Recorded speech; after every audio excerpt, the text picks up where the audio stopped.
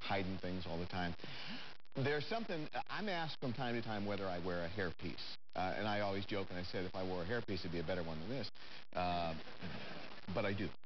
What? I've never told you. I've never told. In 25 years? And I'm tired of living the life. Are you kidding me? No. And I'm going to ask you to unveil. I'm serious. If you reach and pull, you'll see. No. Yes.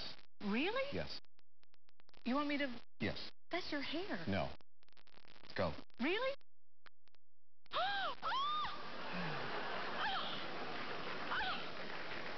I feel so free. I feel now that you and I can relate as in an honest way.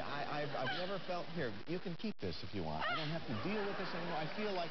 I mean, I could guest host Deal or No Deal now. I feel good. Oh, my... I feel like when Bob Barker stopped dyeing his hair and Ted Danson is, I'm free to be me.